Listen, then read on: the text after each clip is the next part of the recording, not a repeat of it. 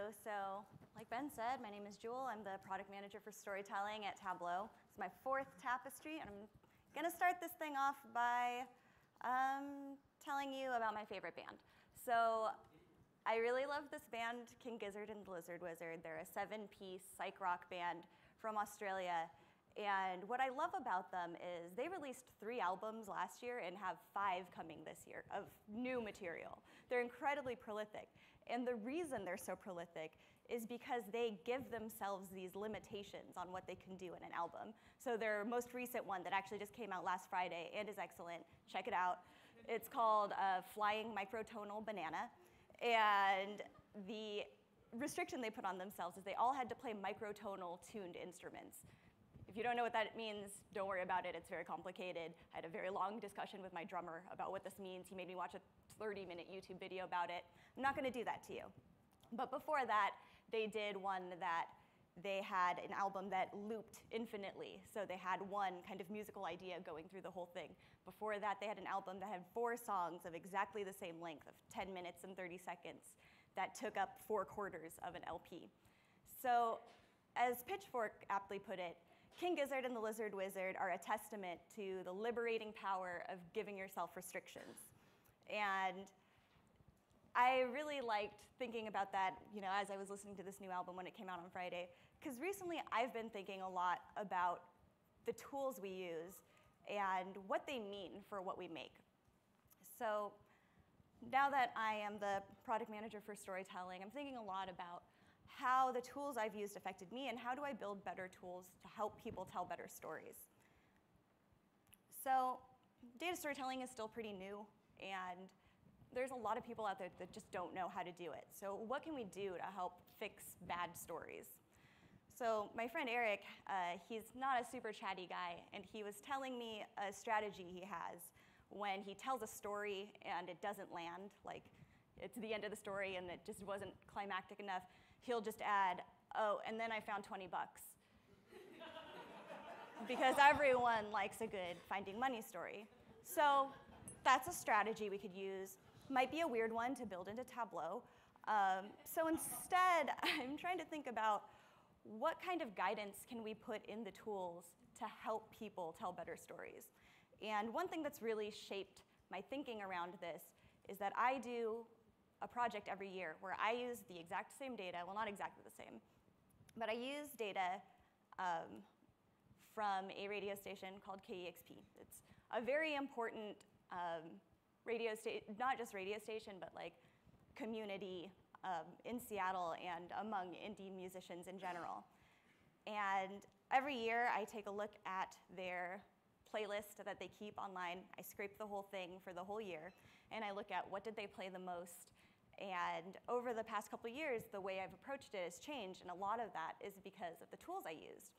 And I found that when I gave myself more restrictions by using tools that had more restrictions, I was able to make a story that was more focused, and that really actually told a story, because really the first ones weren't storytelling, and I'll show you what I mean.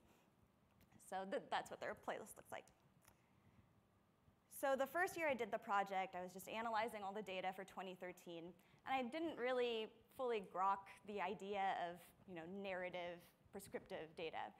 I didn't really know what I was trying to communicate with doing these things, because it was 2013, I had just started at Tableau. For the most part, my attitude towards it, I was like, ooh, look, fun data. Don't you want to play with it? I do. Doesn't that make you want to play with it? And so I created all these exploratory dashboards, and people had the same reaction, especially when I posted them on Reddit and music sites. People were like, yeah, that's cool, but what does it actually mean? What's the point? And the truth was, I didn't actually know. And I had kind of tried to attempt to do some storytelling but I pretty much failed at the most basic structure you can give yourself when you're doing storytelling is just asking a question and then answering it. And I kind of attempted to do it by titling this What Music Matters Most, which is a play on their slogan, Where the Music Matters. And I guess you could look at the chart and say, like, well, I guess Arcade Fire matters most. But maybe that was the wrong question to be asking to begin with. People weren't interested in what mattered most. They were interested in why. Why did it matter the most? And that's a question that I completely failed to answer. So when I revisited it the next year and looked at 2014 data, I really wanted to answer that question better. So I did a little more editorializing around the vizzes in this blog. But my blog is in WordPress, and the editor is like really just an open text box for you to type in it. And when you have ADHD like I do, that's a recipe for disaster. So the result was just a very kind of partially coherent stream of consciousness rant about my personal taste in music and how it relates to this radio station. But I did at least add in the basic structure of asking questions and answering questions. So I'm like, yeah, Spoon was the #1 played band of the year. Why? Because they had an album that came out. Oh, that makes sense. But in this process of writing this story and asking those questions and then answering those questions, I found another benefit than just providing a basic structure of how to communicate findings. Really, the act of telling the story made me realize what was missing from it. And what I realized is I had what, which I had the first time, and then I added why, and that was helpful, but I didn't have who. Who does the music matter to? Why does it matter to these people? And so going through that, it made me realize that that was a piece of data that was missing. So I went back, and KEXP does an end of the year ranking of all of the albums that came out that year. So I went, and this is perfect because the ranking is ranked by listeners, so they all vote on it. And then I compared that data to how much those records were actually played. And this was so much simpler than any of those dashboards I had been making. I think for this blog post, for the 2014 one, there must have been like 7 different dashboards I put in there. This is by far the simplest thing, but it's the thing that started to communicate what I was learning, was the thing I really wanted to communicate the most, and which is why was KEXP so important to our music community. And when I looked at this quadrant chart that I made, you can see there's pretty much the idea that, like, okay, the lower ranked things were played, lower ranked by the listeners were also played less, high ranked things also high. But then we have some outliers of this top quadrant here where it's lower listener rank but higher DJ plays. And you can see a lot of them ended up being local Seattle scene people. So people that might not be as well known to the listeners that are doing the voting, but the station is really taking a commitment and saying, like, yeah, we're going to support our local scene. And then you can see the things in the bottom where it's like, yeah, these are all really important indie artists, but they're well known. And that's not what KEXP is for. KEXP is for discovery and for finding things. Like, everyone knows where to find, you know, St. Vincent or Afghan Wigs. So that's when I really started to think about how the tools affect what we make. And I realized that because Tableau is so great at making dashboards, this is naturally where the tool took me. So I decided I need to break out of that and not think about doing this analysis purely in Tableau anymore. So I also tried experimenting with doing story points. This is, of course, before I was working on them, so I was really mad about it. And so I tried to force myself into making story points, and what ended up happening was you get these simple charts, but they tell you so much more about what is actually happening at this radio station. And you don't have to pull teeth and tell people, like, click on this thing, see if you find anything interesting. And so that year, lo and behold, a lot more people actually paid attention to this analysis and kind of understood what the point was. So the year after that, I decided I really wanted to go all in on focusing on storytelling and really trying to have, like, an actual statement I'm trying to make about this data instead of just like, here you go. So I ended up using a platform called Atavist, which is a storytelling tool that you can use to make websites or like ebook kind of things, and gives it a kind of a freestanding site, which was a bonus because whenever I tried to send these KEXP analysis things to just general music fans, they end up at my weird Tableau blog and they have no idea what's going on.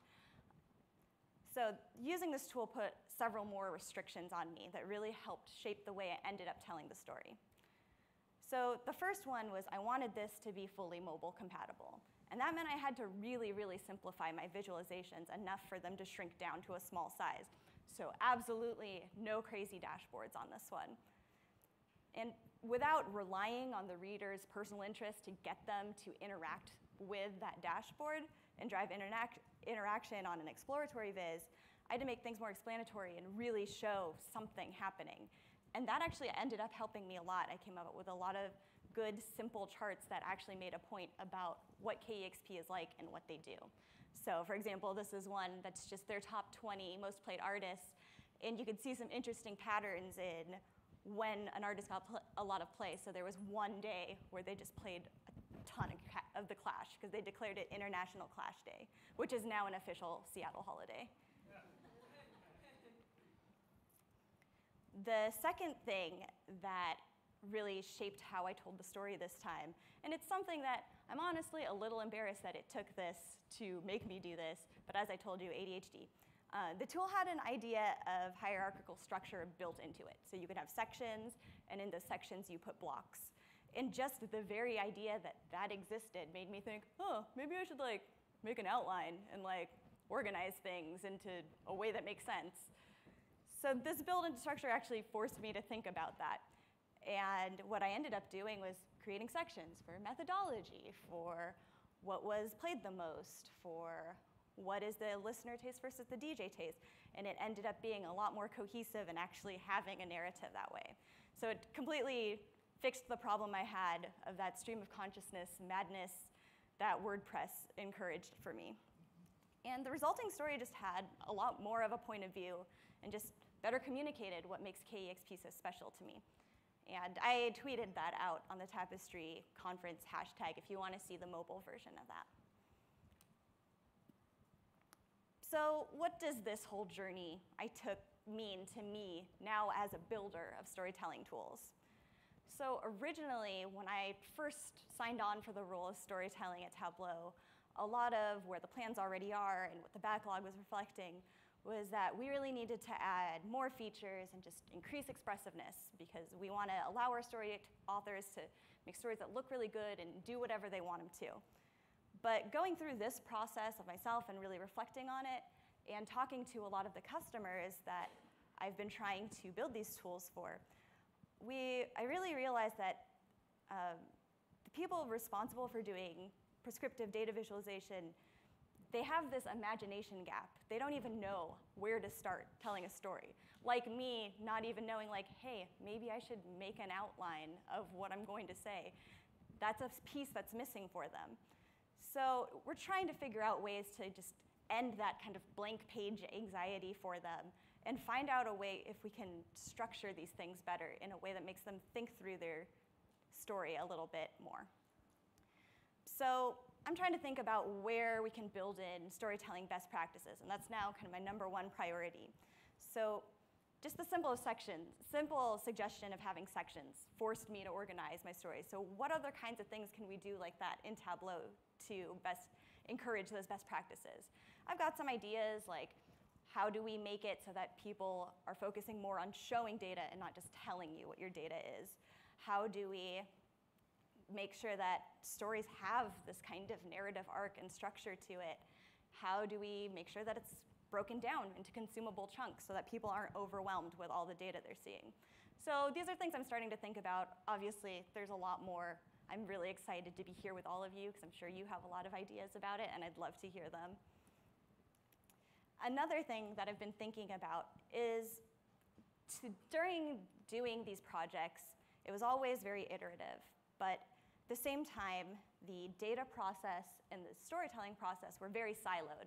So I would do my data discovery, think I know what I want to start talking about, and then I start typing it, realize I don't have everything I need, go back, do the data, and going back and forth like that.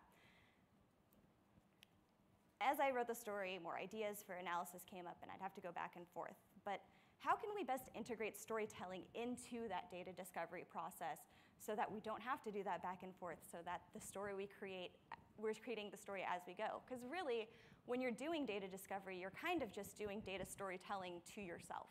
You're just sitting there explaining what this data means to you. Maybe that's a way we could explain it to other people too. So those are questions I still have, and I'd love to hear your thoughts on that during some of our socializing times. So as we start to define what storytelling best practices are, and we start figuring out ways to incorporate them into the tools we build, I think it will really help just everyone, including people that are terrible storytellers like me, how to tell better stories faster and just communicate their data better. Because really, what's the point of seeing and understanding your data if you can't share that understanding with others? So yeah, iterating on this project every year has not only been very fun for me as a passion project, but it also taught me a lot about the tools we use and how they help us communicate. And then I found 20 bucks.